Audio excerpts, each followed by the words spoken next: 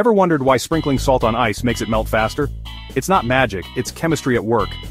To understand this, we need to talk about the freezing point of water. Normally, pure water freezes at 0 degrees Celsius or 32 degrees Fahrenheit.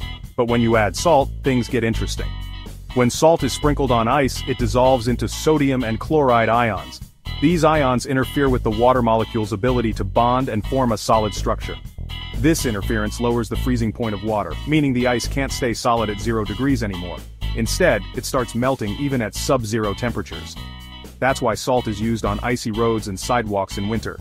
It helps melt the ice and prevents more from forming. But there's a catch. Salt becomes less effective when temperatures drop too low, because even salty water can freeze if it gets cold enough. Fun fact.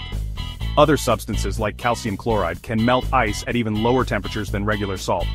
And remember, while salt is great for melting ice, it can be harsh on plants and metal surfaces, so use it wisely. So next time you see salt melting ice, you'll know it's all about science lowering the freezing point. Cool, right?